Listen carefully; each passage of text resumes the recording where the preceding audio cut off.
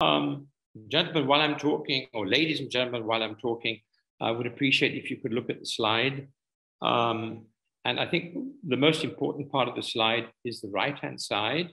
In other words, you see imports of 4.9 million tons going up to 2028 to 7 million tons.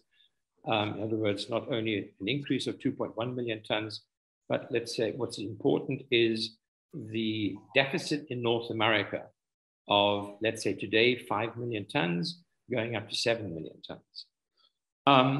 The first question that one has to ask oneself is, can the farmer afford fertilizers? Well, it depends on weather, it depends on yields, it depends on crop prices.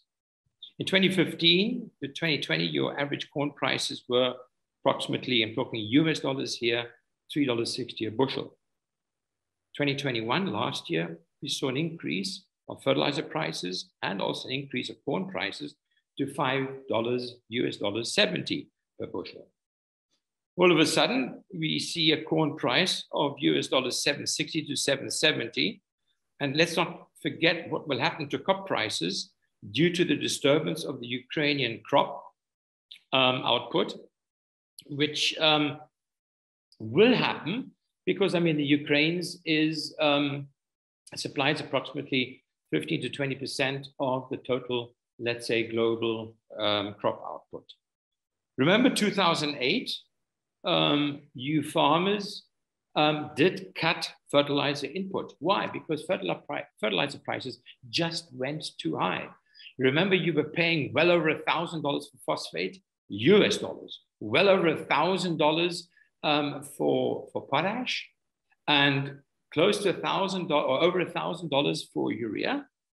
And a lot of you basically cut potash and phosphate prices because you couldn't afford the input anymore.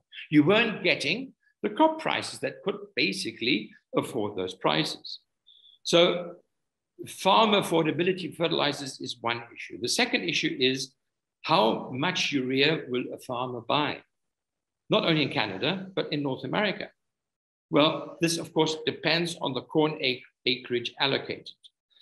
We've seen the US has allocated corn acres normally between 87 and 92 million acres.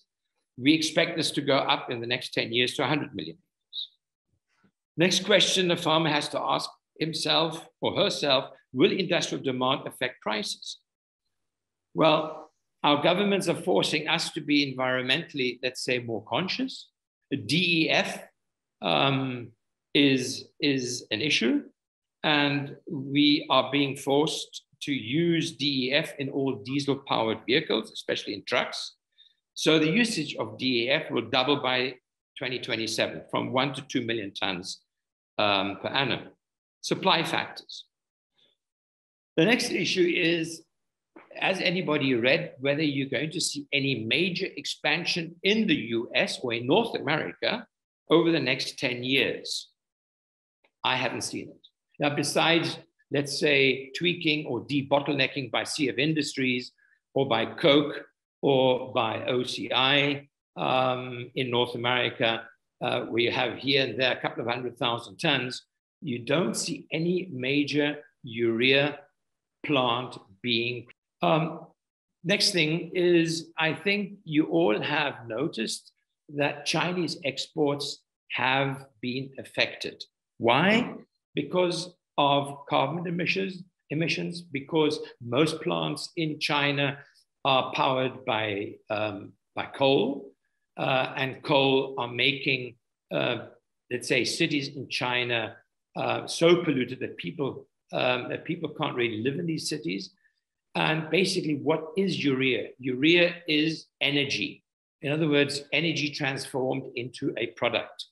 And the Chinese have got a deficit in energy, and therefore their, let's say, 5 to 6 million metric tons that they used to export will be dwindled down to zero, if not become a major importer. America has been importing 5 million metric tons. And as we see here from the graph, it will be increased to 7 million metric tons by the end of the 2020s. The next issue, what let's say what is going to affect prices is growth. The global urea market has a growth of just under 2% per annum. That means we need an additional 23 million metric tons to be added to global supply by 2028.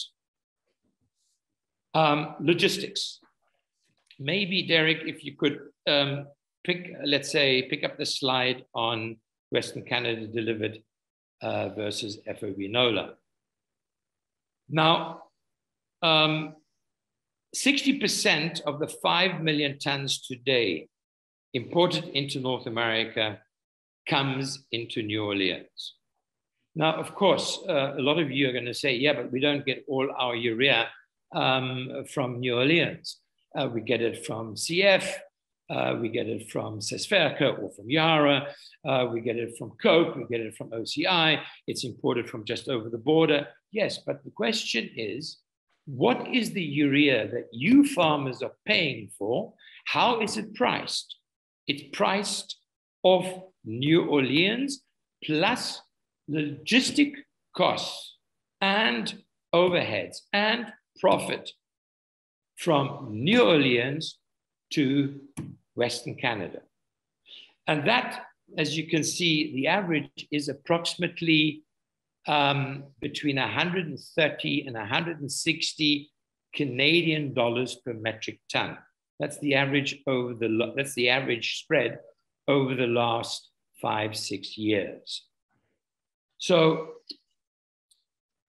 again, who is earning the money here? Are you farmers earning the money? This extra logistic cost? No, this goes into the pocket of, let's say, of the producer who is, let's say, nearest to you.